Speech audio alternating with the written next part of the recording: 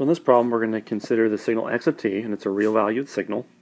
And we're going to take x of t and we're going to pass it through an ideal low-pass filter whose cutoff frequency is omega c equals 500 pi radians.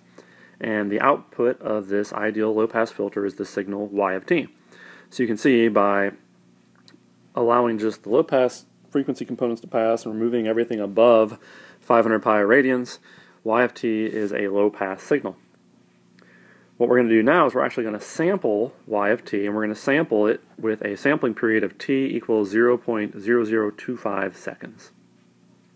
The question we have is, can we recover y of t from its samples? So we have a signal y of t, we're sampling it. Can we recover y of t from these samples? That's the question we're going to try to answer.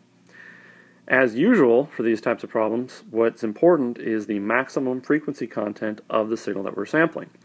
In this case, since y of t was generated by a low-pass filter with cutoff frequency 500 pi, the largest possible radial frequency of y of t is 500 pi, so omega max equals 500 pi.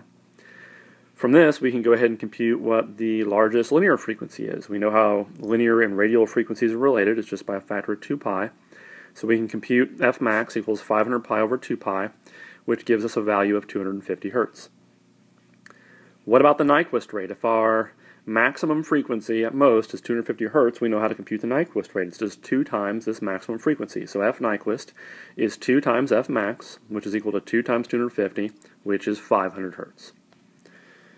What did we actually sample at? We actually sampled at a sampling period of 0.0025, so we can go ahead and compute the sampling rate as 1 over that period. So f sub s equals 1 over t, which is 1 over 0.0025, which is 400 hertz. So we actually sampled at 400 hertz, and the Nyquist rate was 500 hertz.